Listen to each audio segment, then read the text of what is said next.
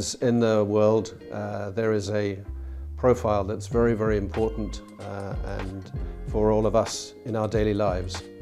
And that is, for most of the day, our taste buds are sleeping, and suddenly